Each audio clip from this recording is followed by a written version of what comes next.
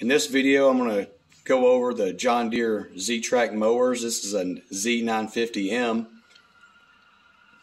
Got some work to do to it. I used to work at a John Deere dealership in the service department, and our particular dealership mostly had commercial landscapers, and working on these mowers and the standards were pretty much 99% of what we did.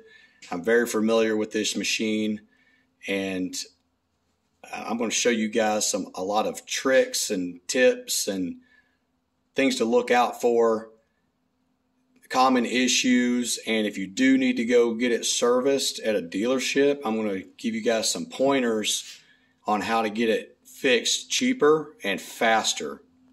So let's get started. All right, first thing I want to talk to you guys about is the maintenance on these, and what was most commonly overlooked by a lot of owners.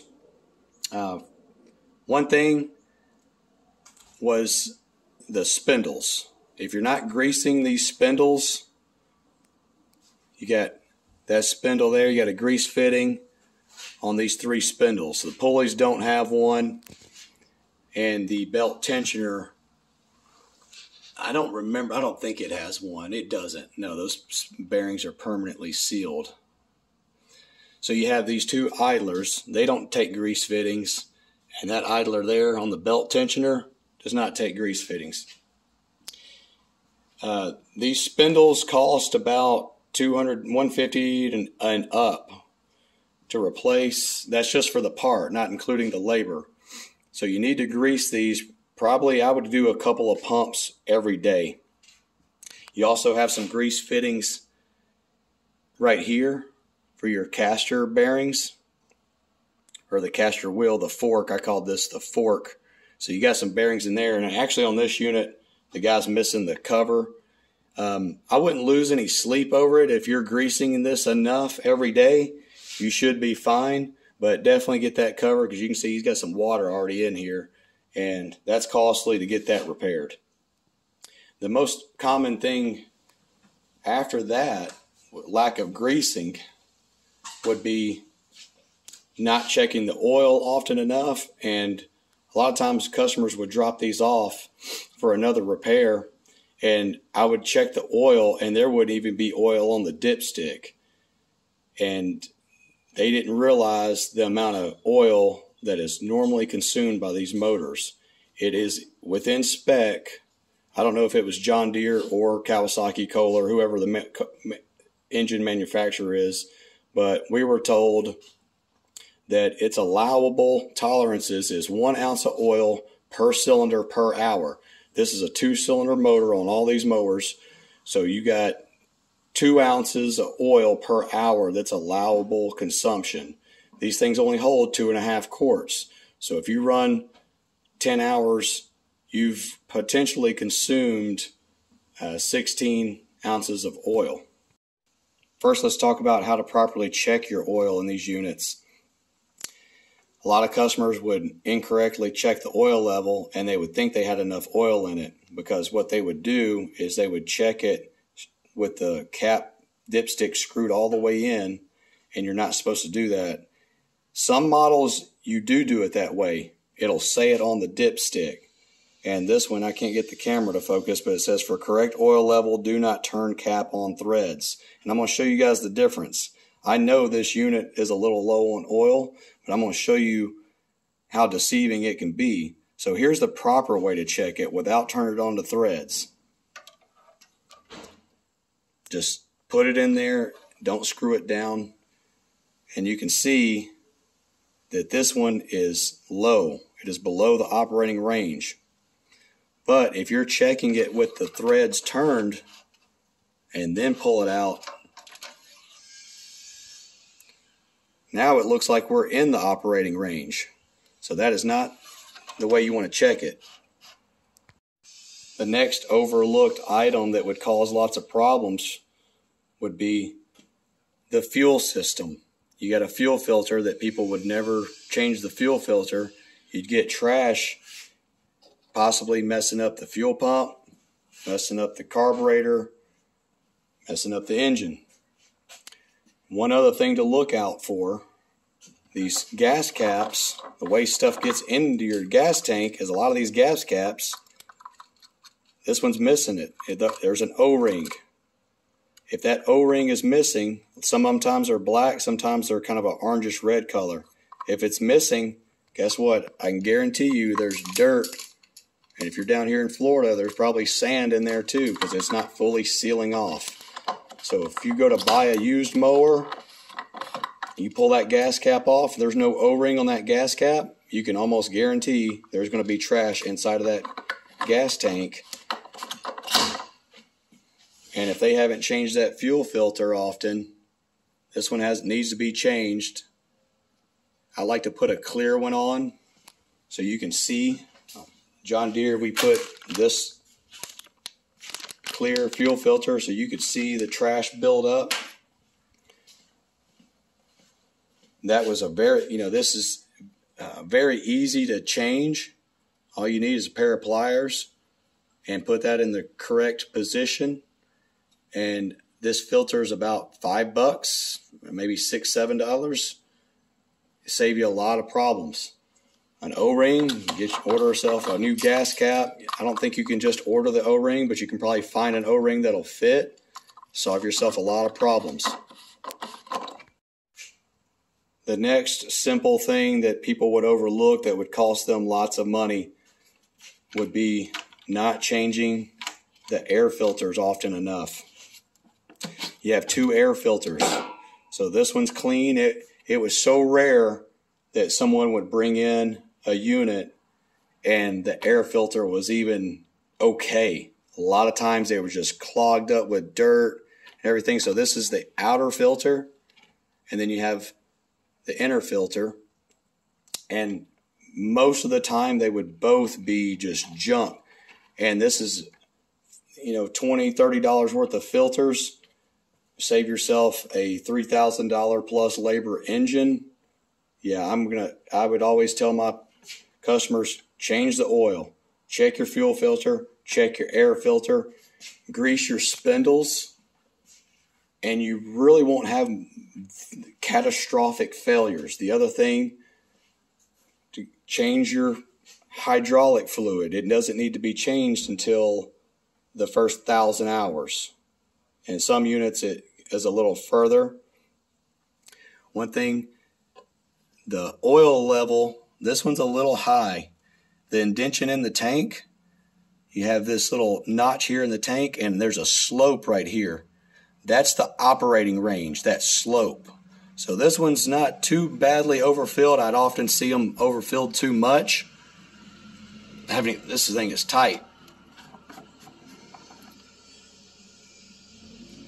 If you overfill it, it'll cause you some issues. You want to have enough room in that tank for expansion as it gets hot. And the final thing, the simple thing that would keep people from spending lots of money that they wouldn't do, but they should, keep it clean. Wash your unit, keep it clean, keep it lubricated. Check your oil every day before you use it. Check your oil and just keep an eye on everything. If your unit is under warranty and you take it into the dealership, if it's still under warranty and you take it in for a bad spindle, we take them apart. If there's no grease in there, it's not going to be covered under warranty. When we have to do an engine under warranty, John Deere makes us take the engine apart. It wants pictures of everything in a specific way. That way they know exactly what caused the engine failure. And it's physical evidence of what caused it. If you ran it too low on oil, it will not be covered under warranty. If you didn't change your air filters enough, if you didn't change the fuel filter, it's not going to be covered under warranty. You're going to pay it. If you keep these things maintained, filters, oil changed, you have a failure, it will be covered under warranty. So now let's start going over the most common reasons these mowers would come into the shop. And a lot of times it would be something that is easily fixed that I would show the customer and they would thank me, and it would have saved them the hassle and time of coming to deliver their mower to the dealership, to the shop to get worked on. So if I would show them these little things, and they could get right back to work and making money. The first most common reason these would come into our shop would be for not starting. If you're turning the key and nothing is happening, quiet, engine's not even turning over. First thing to look at is make sure your e-brake's pulled up, obviously. So if that's not the issue, which our code here is going to show us that that is the issue, and I'll get into that in a moment, but it's because the e-brake, that's why that light is flashing. That's letting us know the e-brake isn't up. But let's say the e-brake is up and I turn the key, nothing's happening. Well, obviously if those lights are coming on, probably a dead battery. You wouldn't believe how many times people would come in, battery would be dead. First thing you want to check, make sure they're tight. A lot of times they would just be loose. I'd tighten them up, fire right up. The next thing I would check, if the terminals are nice and tight, I would actually check the battery. You can go to Harbor Freight and get this. It's $20. Hook it up to your battery. Look at how many cold cranking amps of your battery you have. This one has 300. Most of the batteries we would put on, I think it was either 300 or 350. So you just hook it up, turn it on, press OK. Now you're going to select the cold cranking amps for the battery that we're testing. Select it down to 300. It's testing. So this battery's good. So we know that's okay. So if the battery was good, we're still turning the key. Nothing's. Now if the battery's good and you're turning the key, the lights will be coming on. So if it's still not starting, engine's not cranking over, the next thing to check is there's a fuse here. Sometimes there's two fuses, but most of the time the fuse will be right here. It should be a 20 amp instead of a 30 amp. This guy's got a 30 amp in his. Check that fuse. If that fuse is good, your battery's good, then the other possible thing that it could be is either the key switch or the starter. The starter, one thing you can try to get you out of a bind is have someone hold the key into the turn position and bump it. That sometimes works. What I would do, give you to test whether it's the starter or not, this cable here is always hot. So what you can do is take you a screwdriver, and usually I would use two. And so this is always hot, and this is the wire that needs to be hot. When you turn the key, then that gets hot and starts the starter solenoid, starts the starter. So you could pull this down, take a screwdriver, and make contact from this terminal to that terminal. Now make sure before you do that your parking brake is on and all that, because it's going to bypass the safety switches, everything, and it's going to make that starter turn. If it still doesn't turn, you probably the starter's bad. If it does turn, you've been turning the key, battery's good, fuse is good, you take a screwdriver and you turn the motor, you know it's good, it's working. So then it's got to be the key switch. And let me tell you a story about these key switches. It was a very common thing. Do not let water get down into this key switch. There was times where if they got rained on, they would, even with the key in the off position, if water gets down in there, it will try to starting your unit. It'll send power to the starter. So you don't want that happening. It'll wear out the starter, do a lot of damage. So if you have a key like this, I'd recommend getting the type of key that has a boot over it. Or if you do have a key like this, just make sure you don't get water down in this key switch. They're really easy to change. You just take this bolt, it's a Torx bit there. Take that, it's a 10 millimeter. and you have another Torx bit here, take this off and just take a pair of pliers, remove that key switch. It comes down through here, and you can replace that pretty easily. Very, very do-it-yourself type of repair. All right, so let's say that we got our e-brake up, we're sitting down on here, everything's fine, battery's good, we're turning, and the engine is turning, but it's still not starting. Well, there's a couple things that could be. One, not very common, but still occasionally would happen, the fuel pump would not be working. If this hose here has a crack in it or is broken off, it's not going to pump fuel. What this does, it takes vacuum from the engine and operates the pump. So what you could do is take this fuel line off, turn the motor over, and if it's shooting gas out, well, we know it's getting gas. So it could be a carburetor issue. Another issue it could be is this is a fuel shutoff valve. Sometimes those go bad. So you might get power. Sometimes I would just check to see if it's getting power to this. You take this out, you take a test light and hit it to that green terminal, and if it's turned, the key has to be in the on position, and if it lights up, you're good. You'll hear a little click. You'll hear a little click, or you can feel it when you turn the key. Somebody turns the key, and if you can feel it, then it's probably working. There's a little valve in there that's like this, and then when it gets power, it lets gas come out. It pulls back and lets gas, and then as soon as it loses power, it shuts the gas off. So that was a common issue. The other thing you want to check if you're trying to start, or maybe it's been lacking power, is the spark plugs. You can check the spark plugs. A lot of times that was a very easy fix. Some people would be running on one cylinder for a long time, not realizing their spark plugs need to be changed. The other thing is the coils. You can check the coils. Get you a coil tester. They're pretty cheap. Get it. What you would do is take this off and plug that plug wire into this. I always like to do two at a time.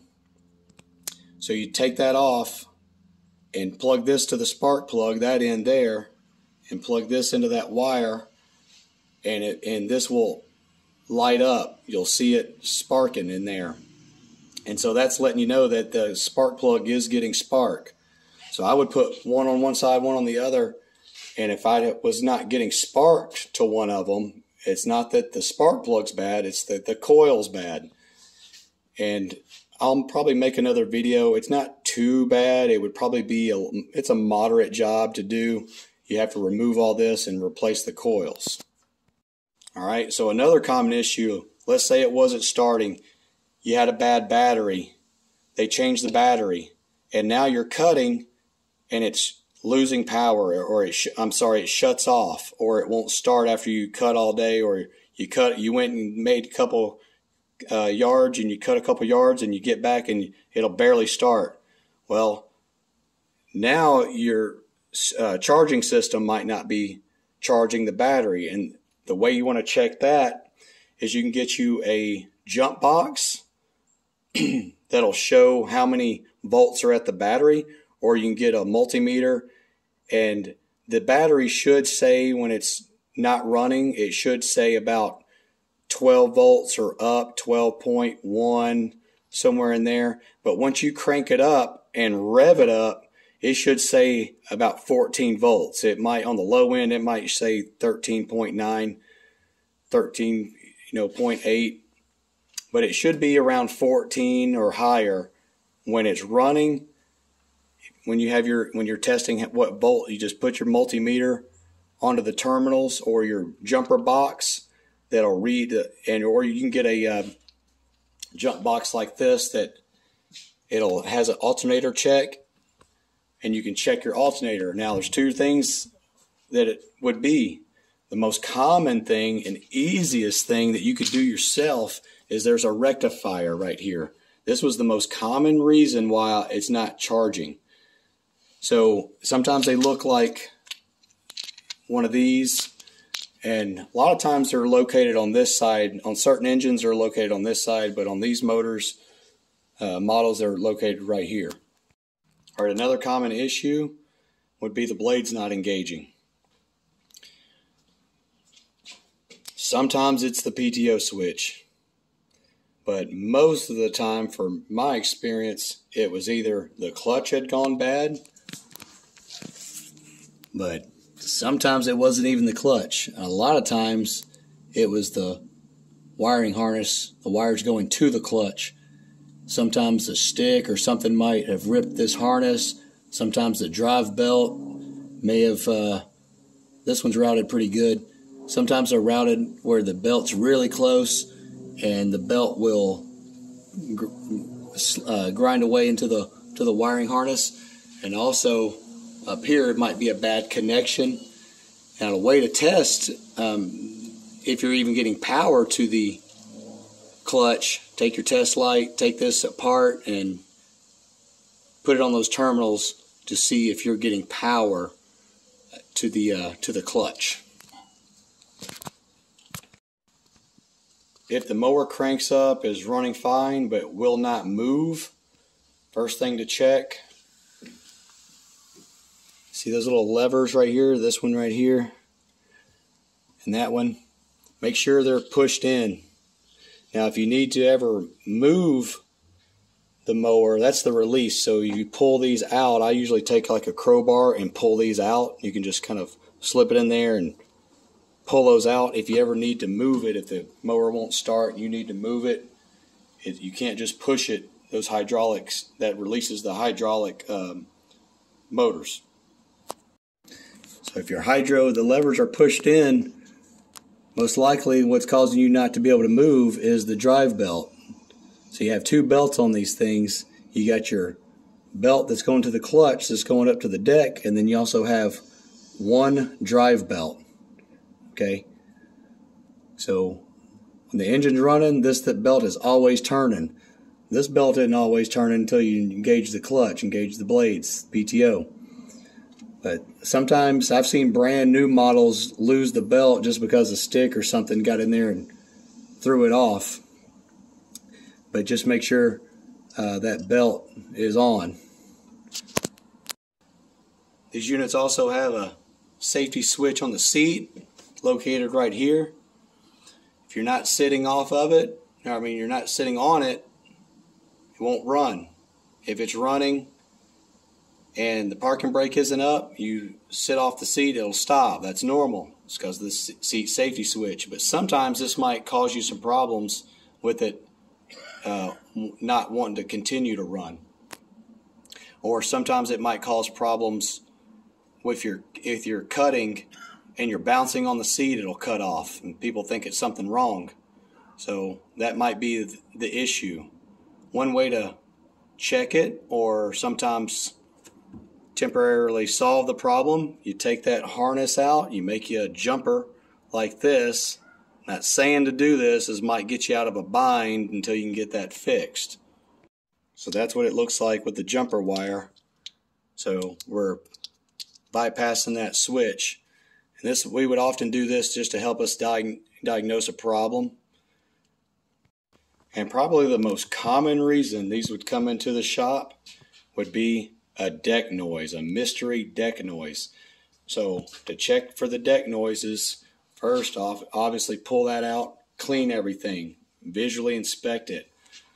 One thing that would happen often would be the belt tensioner bearings on this arm would come down and allow this pulley to start getting into the deck. It's already really close already. Okay, so sometimes that would give, if that has any play in it with the belt, when the belt is loose, you want to get those bearings replaced. Should be very little, almost no slack up and down when those bearings are good. And they're permanently sealed, so there's no grease fitting. So there's two bearings need to be popped out. Takes an 18 millimeter you got to jack it up, 18 millimeter. So that was one common problem, but the most common problem was it was either one of these idlers or one of the spindles. So you have to loosen the belt, and if you ever need to change the belt, I'm going to show you a real quick, easy trick of how to loosen this spring. You got to pull this spring off of this. So I'm going to show you real quick an easy way, almost be able to do that one-handed. First, take a piece of good quality, strong rope.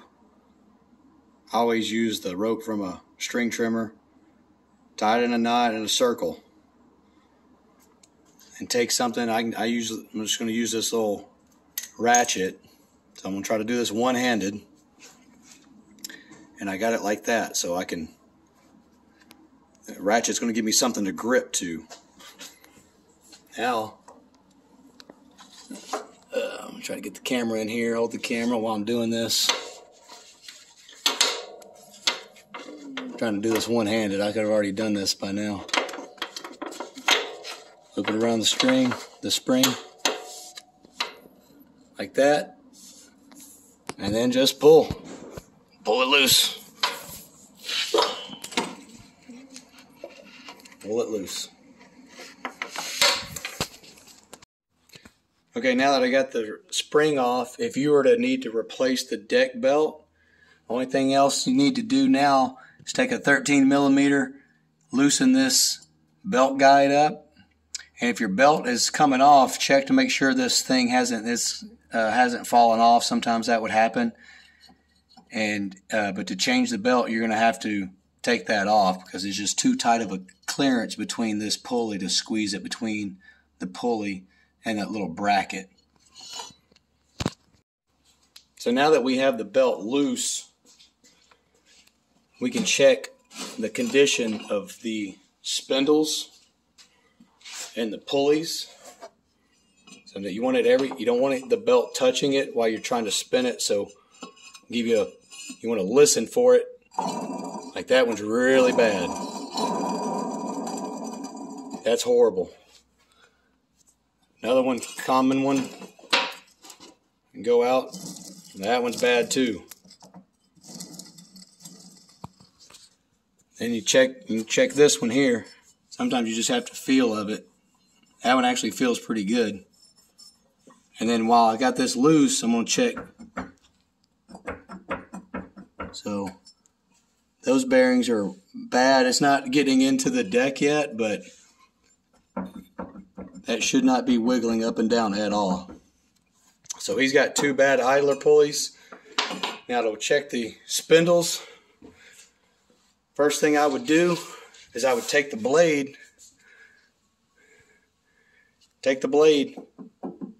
and rock it up and down. Just move it up and down. This one's bad. This got bad bearings.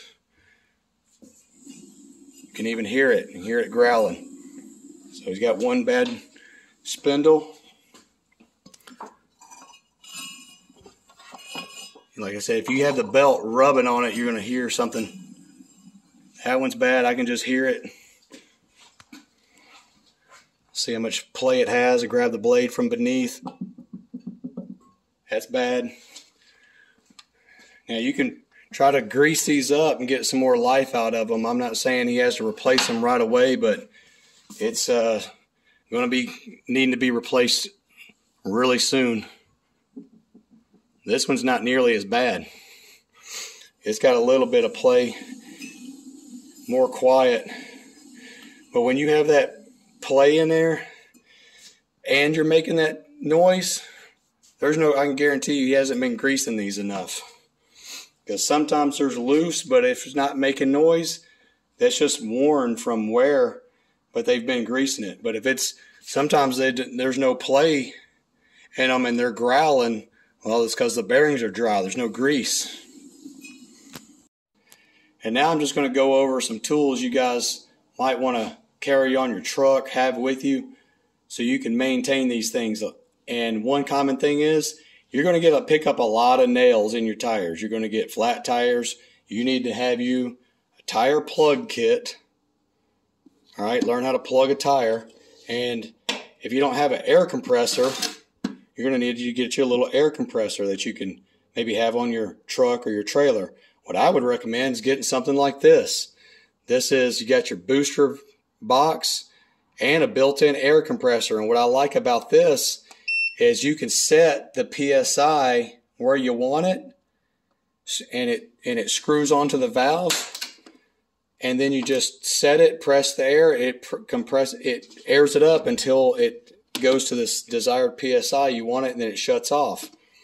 So this would be great for landscapers if you got these mowers, dead battery, you can boost it off, check your charging system, and you have air if you have pick up a nail in one of your tires, and you can plug it and then air it up, and you're back in business. Another thing to have, an impact, a 1/2-inch impact, so you can remove your tires, you can remove your spindles. It takes a 5/16 socket to remove the blades, sharpen the blades. Common thing you're going to have to do quite a bit. And if you have a flat tire on your trailer or on your mower, you need to be able to remove it, to fix it, whatever. Carry a battery impact. Another good thing about having this, you could charge your batteries with this. This will charge the batteries. Again, get you a battery tester. You can check your current voltage and charging system with that, but you can check the condition of the battery with this. Also, get you a multimeter for you advanced guys who want to check stuff. Get you a test light, but also carry some fuses. You pop that fuse. You don't have any fuses. Now you got to run to the store, go grab some fuses. Keep you some 20-amp fuses. Look at all the fuses on your mower and carry those fuses with you. Okay, now I'm going to give you guys some advice if you have to get something worked on at a shop or warranty work, whatever. One thing about warranty work, again, if you don't grease those spindles, you're not changing your oil, don't have enough oil in it, it's not going to be covered under warranty. If your mower is under warranty, make sure you take it in there before the warranty goes out.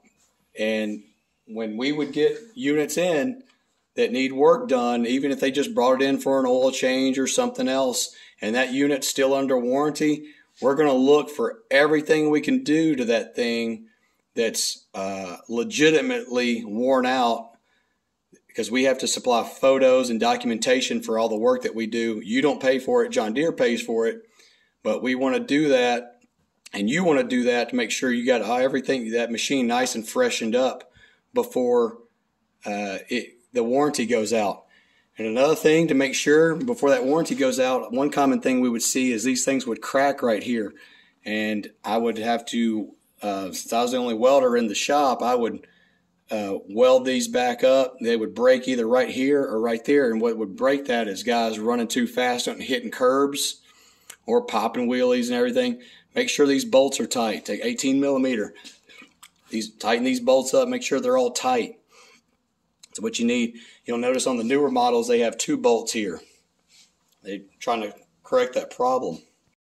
All right, and now for the tip to the 2 best tips I can give you for getting your mower fixed cheaper and faster from either a dealership or a repair shop, whether it be a John Deere dealership or not. The mechanics will appreciate this.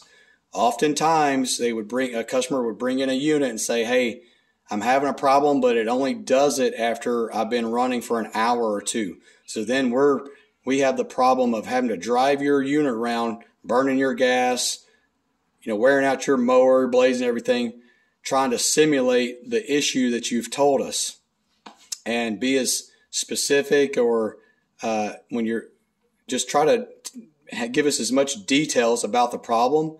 But here's one thing: the diagnostics. Okay, so for example, a lot of guys don't know about this. This will help you and the mechanic. All right, I'm going to just show you an example. Like, I go to turn the key on and it's not starting. All right, it's not going to start. See how it's flashing? It goes 1, 1, 2. Then a long pause. 1, 1, 2. All right, so what does that mean? Well, you should know what it means, but let's let's say it's flashing something else. Let's say it's flashing 2 and 3. Underneath the seat, diagnostic codes. So that 1 and 2, brake not engaged. That's why it's not starting. So you have these right here telling you, like if it was flashing 3 and 1, say your mower dies while you're cutting, and you go to and it starts flashing that 3. It flashes 3 times and then 1. Now that tells us over voltage. I'm sorry, if it was dying, it would probably be weak battery, or if it's not, is having a hard time starting, weak battery or starter system issue. It might be flashing 3 and 3. What I would recommend doing, if you ever have an issue out in the field and you see that light flashing, do not turn the key off. Take your phone out and record, or just make sure you know what it's flashing. I would say record it so you can verify later, because a lot of people just look at it real quick and think it's flashing something else when it's really flashing a different code. This will help save us time, and we can get it back to you faster. It's not going to really save you any money on the repair. It might, unless they have to charge you for going out and riding it for a whole day to find out what the issue is. All right? This is going to, a mechanic's going to appreciate this. You're going to appreciate it. Now, the second tip for getting this will save you money and time. When you go to deliver your machine to a mechanic, dealership, whatever, clean it. Clean it as best you can. Now, I understand sometimes it might have died. You don't have a way to get it on there. Clean it as best as you can. All right? And here's why. One, all the time people would show up with an issue, deck noise, let's say, and it's covered with just grass, horse crap, everything, dog crap. It's disgusting. Or if it's a issue with the battery, everything. This I pressure washed this so it'd be nice and clean for these videos. And this one was relatively clean when it came in, but a lot of times it'll just be absolutely covered with oil, dirt, mud, weeds, everything, just disgusting. And that's also bad for things aren't going to work right. You know, one time I had one, it was just caked up with mud right here, and they were wondering why their throttle and stuff wasn't working. Well, it can't move because of all the dirt. Now, here's the other thing. Mechanic, you show up with a nice clean unit, he's going to be able to, it's going to make it more enjoyable, one, to work on, easier to work on. He can get to it and figure out the problem, repair it. He's not having to worry about cleaning this thing off, because they would come in so dirty that we would literally have to spend 30 minutes blowing everything off, pressure wash, cleaning it all off, then blow drying it off, just so we can see and get to the nuts and bolts and everything. And when people would bring these units in clean, I would go the extra mile for them. I would do everything I could to help them out. When customers would bring these units in and they're just caked up with mud, dirt, they don't care. They're just bringing it in, just covered, just disgusting. I show those guys zero mercy. Zero mercy. I'm charging them for cleaning it, and I'm not going to give them any breaks on labor, any breaks on parts. I'm not giving them a break. I'm showing zero mercy on you guys that are delivering these things. Absolutely, completely disgusting. If all you did was just brush it off with take a glove and brush it off with your hands, I'll show you mercy. I'm not going to show you mercy if you purposely deliver this thing and it's covered up with grass, mud, dirt, cow crap, dog crap, everything. It will go a long way. I promise you. You'll be shocked. Clean it up. Make an effort to clean it, and just keep it clean for the sake of keeping the equipment running. It'll save you money. All right, guys, so this concludes my video about giving you advice on your John Deere zero turns. A lot of this information probably help you other guys out with your Toros and Skags and big boys. A lot of these use the same components, use same motors and same spindles and stuff. Just some slight differences, but Hope you like this video. Subscribe to my channel, make a comment, and if you want me to make some videos on some other content, other mowers, like some standards or some other issues with those I could go over, or if you want some more detailed information, if you like this video, man, leave a comment. I appreciate y'all watching, and just take care of your unit, keep it clean, and keep it maintained. You'll have a lot better experience. Thanks, guys.